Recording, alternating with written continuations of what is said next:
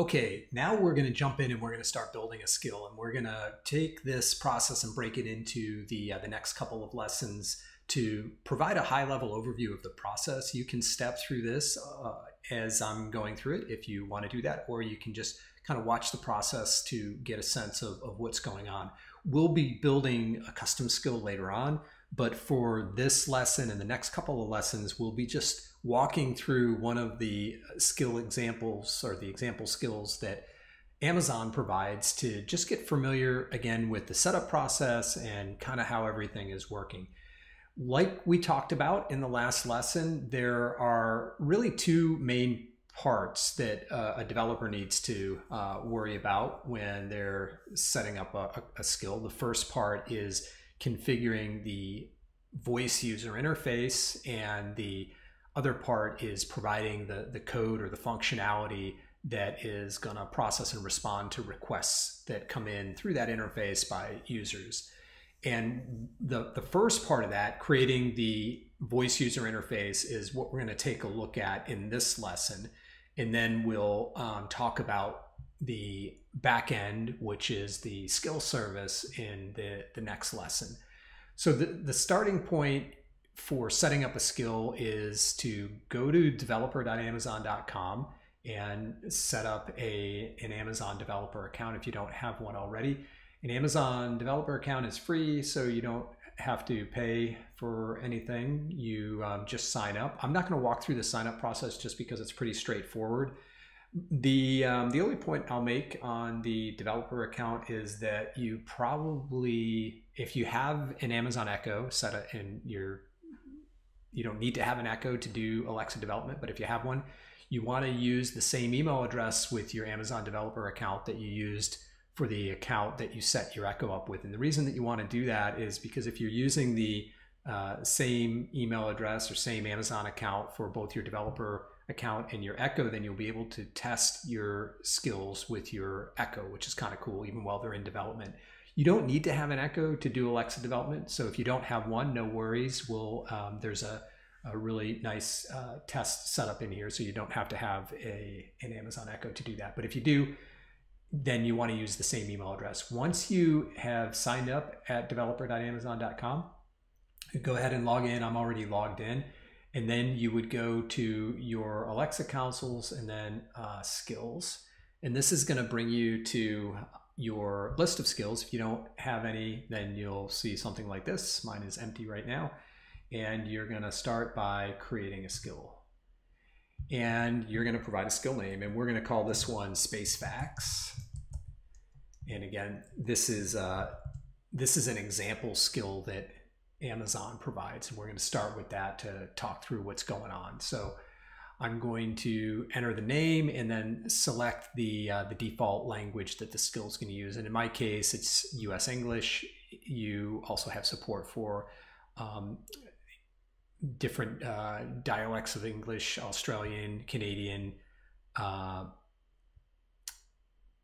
Indian, and UK English, and then German, Japanese, and French as well right now. And then you choose next, and you choose the model to add to your skill. And this is like the skill type, and we're going to be working with a custom skill type right here, which is the most flexible of these skill types. This is where you're going to get the most in terms of capabilities that you can provide as a developer. These other types provide sort of more specific functionality that's outside the scope of this course. We're going to be working with the custom skill, so you want to select that and then choose Create.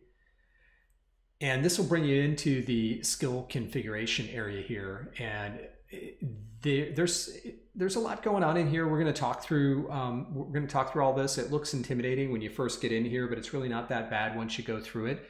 At the high level, what you're doing here is you're providing information that is going to be used to train the Alexa service to recognize requests for your skill and for the functionality that your skill provides. And that's all done through instructions that are provided in what's referred to as an interaction model. And we'll go through that in more detail a bit later, but that's what's happening in this section here. The other big part of what we're going to do when we're setting up the skill is tell the skill how it's going to communicate with the skill service, which is the backend code that's actually going to provide the functionality. We're not going to talk about that in this lesson. We'll do that in the next lesson, but that's done in this interface. And then also from within here, you are able to test your skill, and we'll take a look at that after we get our skill fully set up. And you can provide information to get your skill certified and launched in the Alexa Skill Store here. And then once your skill is live, you can get metrics on its usage over here in the measure section. So we are going to set this up using a template, like I said, or some example code, and we're going to get that code from github.com. So if you go to github.com/Alexa, you'll want to find the sample node fact skill here. And in here, if you go to models, and then you're going to pick the language that is the right language for your skill. In my case, it's this English US. And then I'm going to just copy this.